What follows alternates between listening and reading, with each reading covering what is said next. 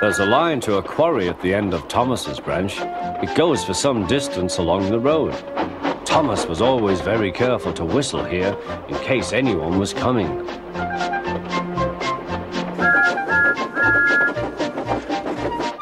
Early one morning, a large policeman was sitting close to the line. Thomas liked policemen. He had been a great friend of the constable who had just retired. Peep, peep, he whistled, "Good morning." Thomas expected that the new constable would be friendly too, but was sorry to see that he didn't look friendly at all. He was red in the face and very cross. "Disgraceful," he spluttered. "I didn't sleep a wink last night. It was so quiet, and now engines come whistling suddenly behind me." "I'm sorry, sir," said Thomas. "I only said good morning." The policeman pointed to Thomas. "Where's your cowcatcher?" he asked. "But I don't catch cows, sir." "Don't be funny," snapped the policeman. He looked at Thomas's wheels. No side plates either, and he wrote in his notebook, "Engines going on public roads must have their wheels covered and a cowcatcher in front to protect people and animals from being dragged under the wheels if they stray onto the line. You haven't, so you are dangerous." "Rubbish," said Thomas's driver. "We've been along here hundreds of times and never had an accident." "That makes it worse," the policeman answered. He wrote "regular lawbreaker" in his book. Thomas puffed sadly away.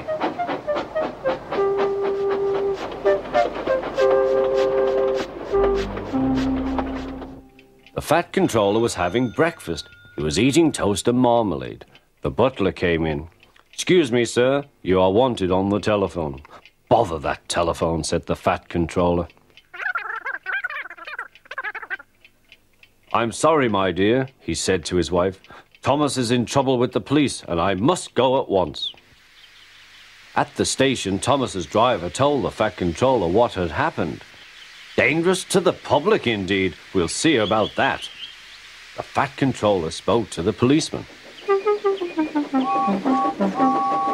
But however much he argued with him, it was no good. "The law is the law," he said, "and we can't change it."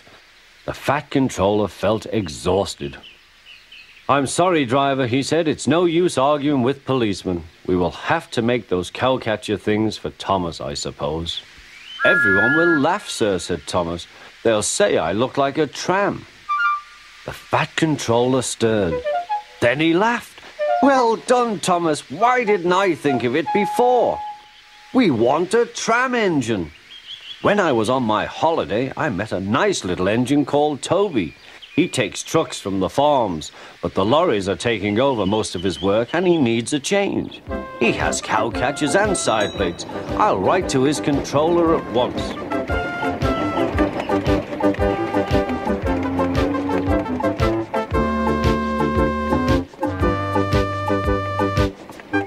A few days later, Toby arrived. "That's a good engine," said the fat controller. "I see you've brought your coach, Henrietta." "You don't mind, do you, sir?" asked Toby. "The station master wanted to use her as a hen house, and that would never do." "No, indeed," said the fat controller. "We couldn't allow that."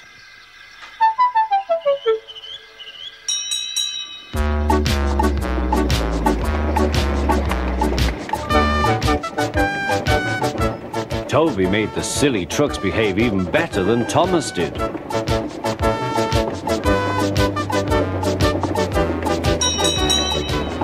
Oi, you!